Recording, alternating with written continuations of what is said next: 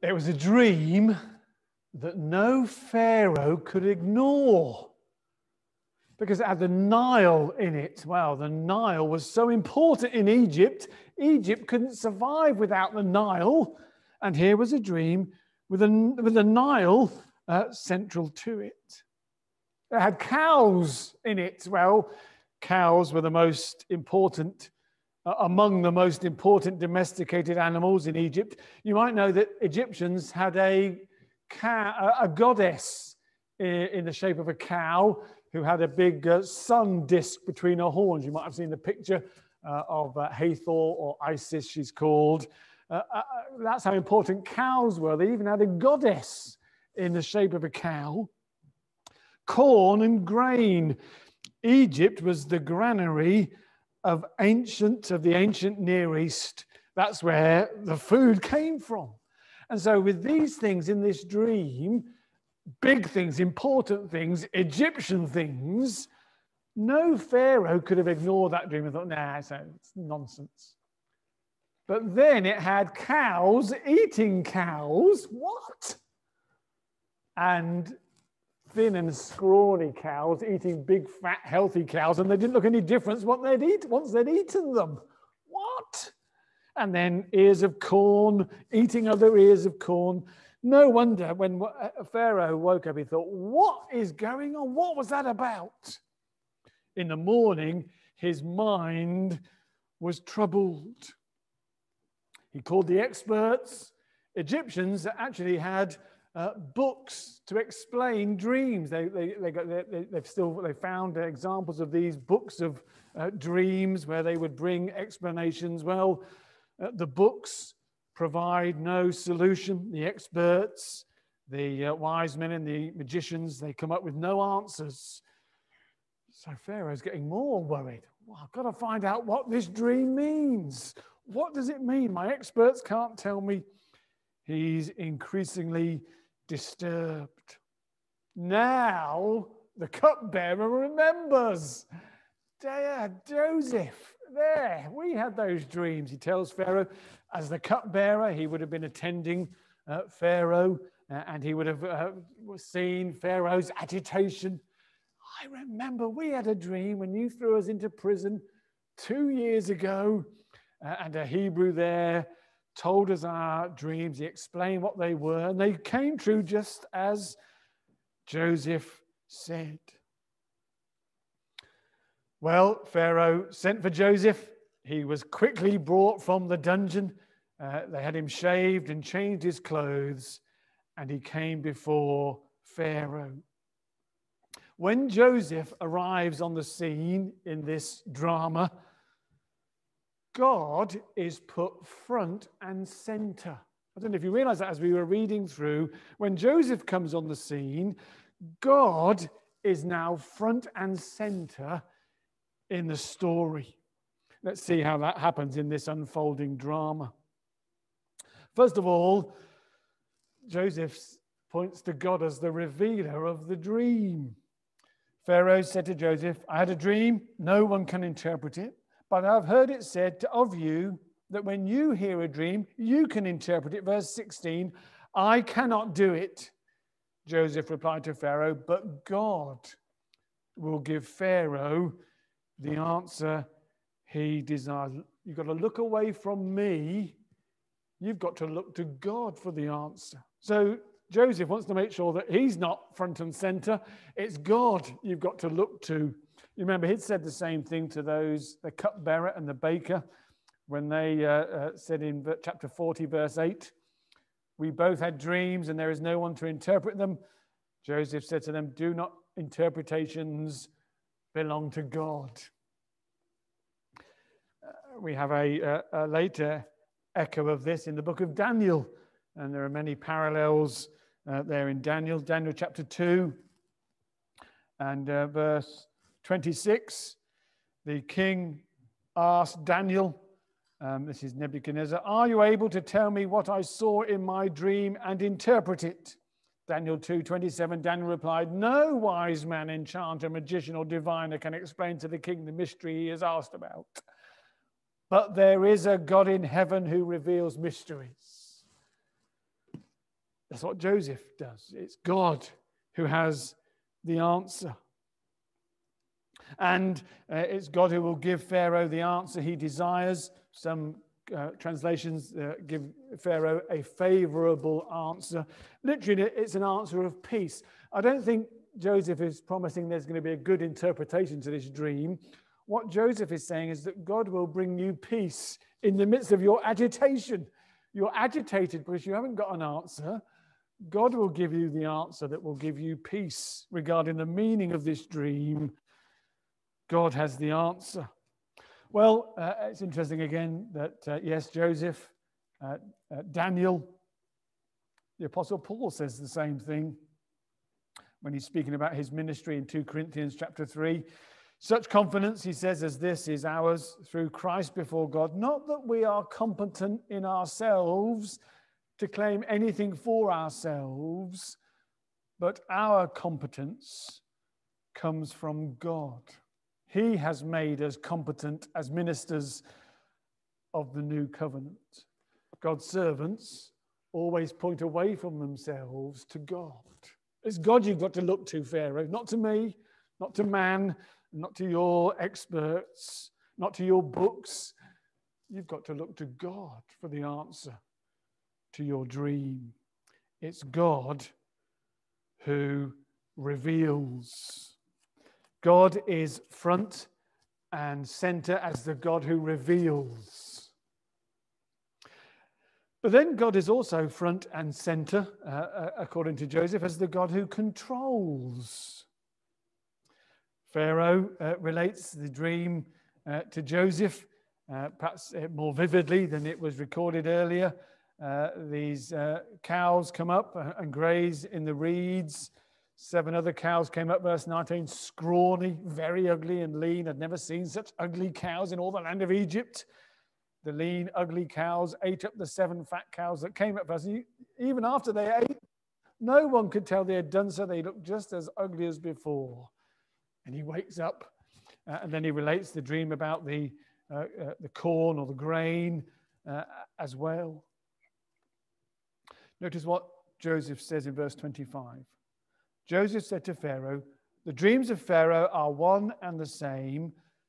God has revealed to Pharaoh what he is about to do. So God is not only reveals, God is the one who controls. God has revealed to Pharaoh what he is about to do. He explains that the 7s are relating to years. There are going to be 7 good years and followed by 7 famine years. Verse 28, again, it is just as I said to Pharaoh, God has shown Pharaoh what he is about to do. He underlines the fact God is in control. He explains again that the famine is going to be so severe, the plentiful years will be forgotten. Verse 32, the reason the dream was given to Pharaoh in 2 forms is that the matter has been firmly decided by God, and God will do it soon. God is going to send 7 years of rich plenty, followed by 7 years of severe famine. God is in control. God is in control of the climate. We need to be reminded of that, don't we? We're in control. We can get the climate back under control. No, God is in control of the climate. Not Pharaoh, not the gods of Egypt. They'd made a god of the Nile. No, the gods of Egypt aren't in control. God is in control. God has shown to Pharaoh what he is about to do. It's been fixed by God, and God will do it soon. The Heidelberg Catechism asks, what do you understand by the providence of God?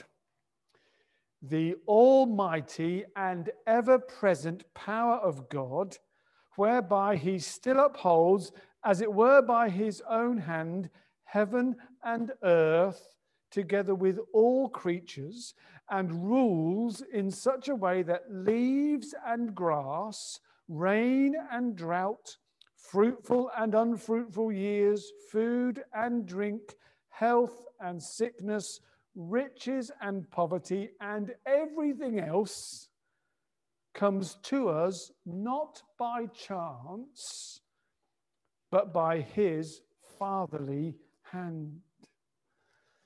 God is in control, Pharaoh. And God has told you what he's about to do in your country. And you need to reckon with that.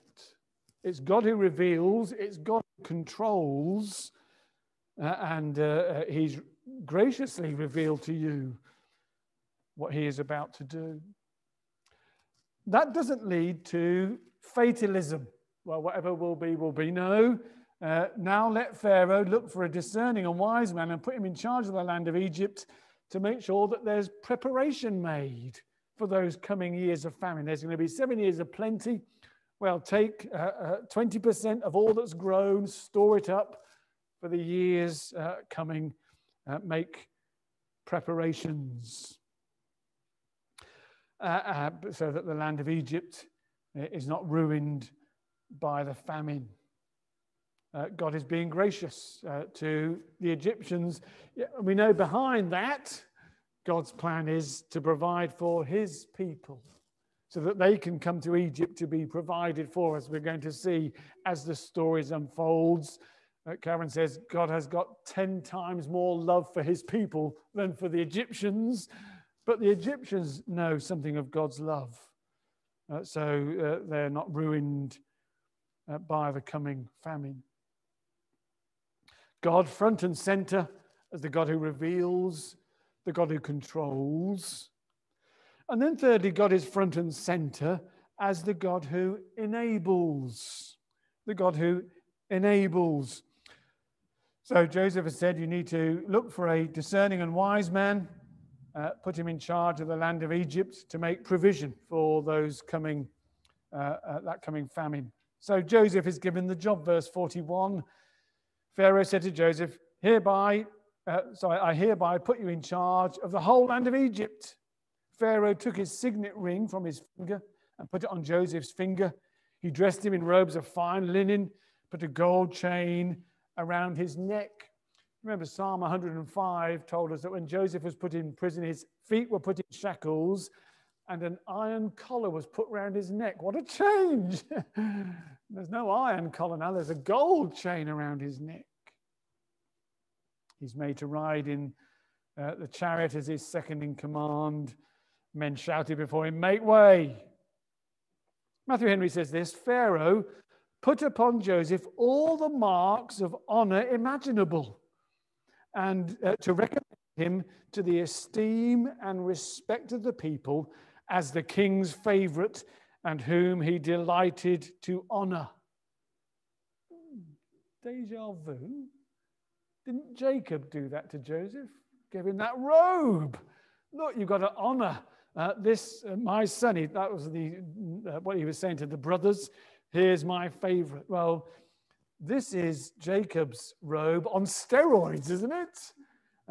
This is the greatest honor imaginable that is being given by Pharaoh. Why does Pharaoh do this? Why does he think that Joseph deserves this position? Notice what Pharaoh says after Joseph has explained the plan. Verse 38, Pharaoh asked them, his officials, "Can we find anyone like this man, one in whom is the Spirit of God?" Verse 39, Pharaoh said to Joseph, "Since God has made all this known to you, there is no one so discerning and wise as you. You're the man because you're God's man." That's what Pharaoh says. It's because you have the Spirit of God and God has revealed these things to you. And so Pharaoh promotes Joseph to this position because he is God's man, because God has enabled him. It's not because of his favoritism like it was with Jacob. It's because now he is God's man. And God has enabled him to be wise and discerning because it's God who is behind Joseph's ability. And Pharaoh recognizes that, and that's why Pharaoh promotes him as he does. You're the man because you're God's man. And again, Joseph is learning from this, isn't he? Surely. I was promoted. I was given all these trappings of honor by my father, but that was because of his favoritism. That was his whim. This is because God has enabled me. And again, remember that Joseph has put God front and center. I can't tell you. I can't tell you what your dream means. God reveals. God is in control. And so that's recognized in his promotion. God enables, and Pharaoh recognizes that. And God is front and central as he enables Joseph with the skills that he needs. And then the other way that God is front and central in this passage is that God relieves Joseph of the burdens of the past. Verse 50, he's married to the daughter of a priest. And we read in verse 50, before the years of famine came, 2 sons were born to Joseph by Asenath, daughter of Potipherah, priest of On. Joseph named his firstborn Manasseh, and he said, it is because God has made me forget all my trouble and all my father's household. The second son he named Ephraim, and said, it is because God has made me fruitful in the land of my suffering. In the naming of his sons, Joseph confesses that God is the one who has turned things around for him. Not Pharaoh, not Lady Luck, not better circumstances, not even his wife and children. It's God who has turned things around for me. And the names of his sons are a reminder to him of that, and a confession and profession to others of that. Isn't he saying to Pharaoh, yeah, thanks for these honors you've given me and this position, and reinforcing it, marrying me into this grand family. But it's God who is at work and brought relief for me from my trouble and my father's house. So what does he mean? God has made me forget all my trouble and all my father's house. The word trouble is related to toil. It's used of laboring, particularly in the book of Ecclesiastes. Your labor under the sun, it's toil. And I think Joseph is referring to those years of slavery in Potiphar's house. And that's his sense of that hardship. And therefore, what led to it? His brother's conduct. I think that's what he means by his father's house. He's not forgotten Jacob and his family.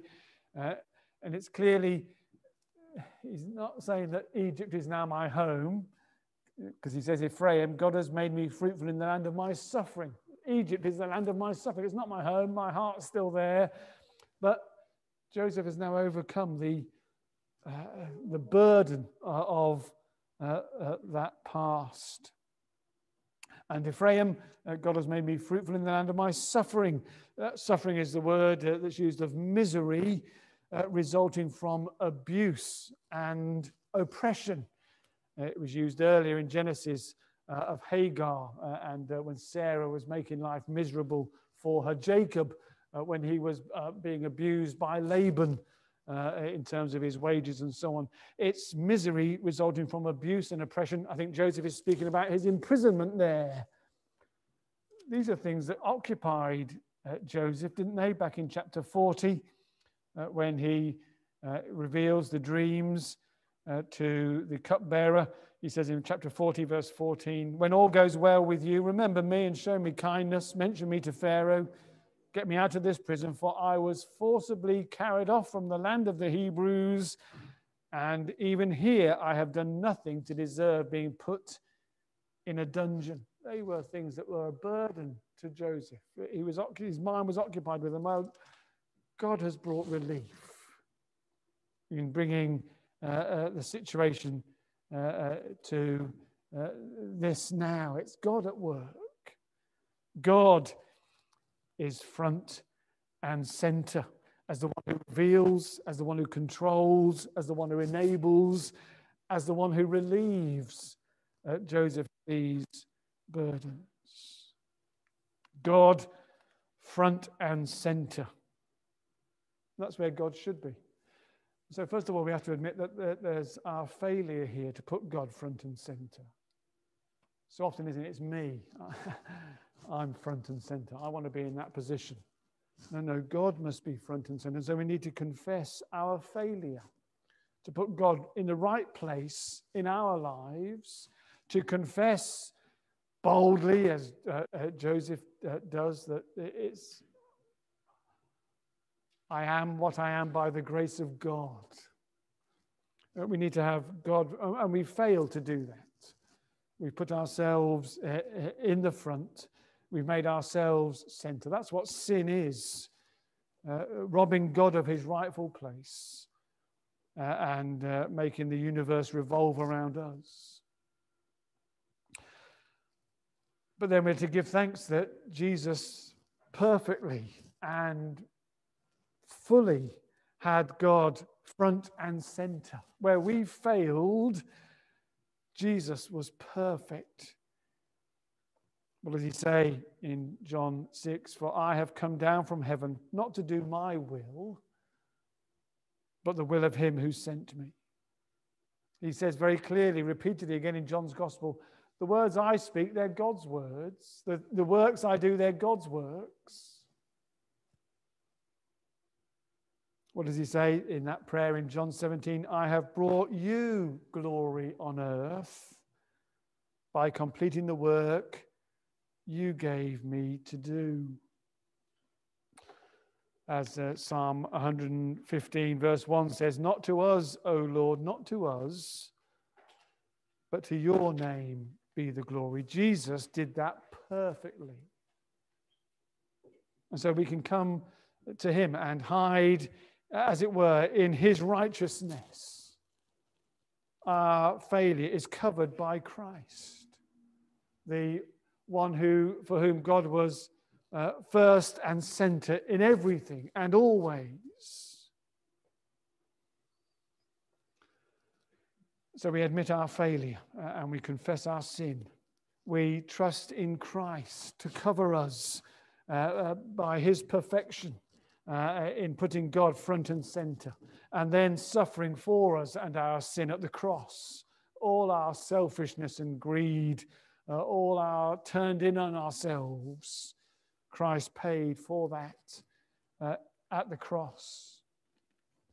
But having trusted Christ, we then must live with God front and center. We must echo the words of the Apostle Paul, by the grace of God, I am what I am. And his grace to me was not without effect. No, I worked harder than all of them, yet not I, but the grace of God that was with me. That's Joseph's confession, isn't it? That's Paul's confession. That must be our confession, to confess and profess. I am what I am by the grace of God. And it's by God's grace that I achieve anything and do anything. God must be first and central. And that must be clear to people. That was clear to those who saw Joseph. And we must seek to make it clear to those that see us. God is front and center for his glory and honor. Let's pray.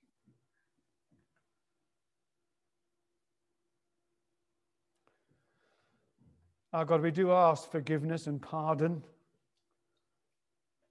that we fail to put you front and center.